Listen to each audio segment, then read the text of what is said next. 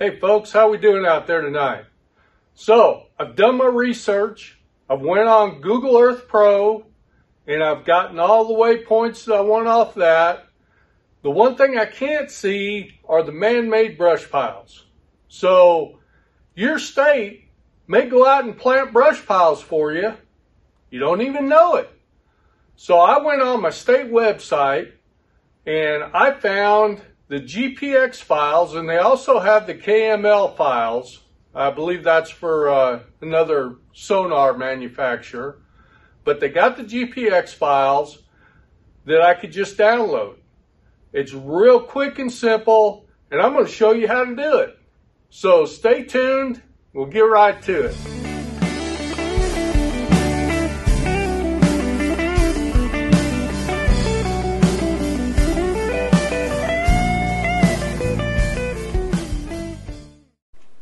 So the first thing I did, I went to the state Parks and Wildlife page and went to the fishing section and started looking around. So you can see here you got locations of fish habitat. And as I scrolled down through here, I seen the GPX and KML files. Ooh, Lake Conroe, I could have used that last year. Anyway, it's a really good site and really good spot for information. Alright, so let's go ahead and find the lake that we're looking for and get it downloaded onto our smartphone. There it is. Alright, so we're going to click on that and we're going to download it.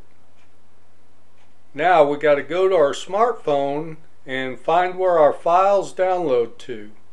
My particular one, I've got a files folder and you can see it downloaded there. Alright. And there it is, 6 waypoints that we got off the state website. Now from your Files menu, go ahead and select the Active Captain app to upload the information into.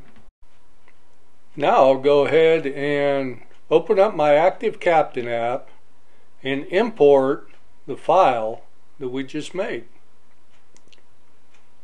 And yes, I do want to.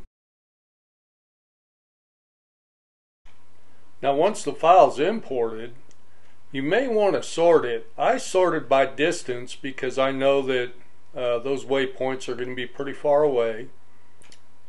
And they show up as gray dots when you first download them. So that's kind of what you'll be looking for. I've got like 417 waypoints. So I had to sort it out a little bit. If you are going to download your waypoints, I hadn't figured out how to segregate and download just a few at a time. When I went to download, I got all 417, and I'm not going to give all my honey holes to my buddies. So I got to figure out how to do that so I can share some of my community holes with my fishing partners. So if you want to go back in and edit these waypoints, go into your Active Captain app and go to user data and then select the waypoint you want to change. And this one I'm going to go ahead and rename these. I'm going to call them Welsh BPs for brush pile. And so the first one will be Welsh BP1. And I'll go ahead and we got 6 new waypoints from the state. So I'll name them 1 through 6. And the icons, that's all personal preference, guys. I use the underground tree for a brush pile. You know, it's whatever icon you want to use. I did go back later and put a different symbol on these. I put it as a laydown, which is that symbol with the laid down tree. But again, it's all personal preference, what's going to make it easiest for you to find.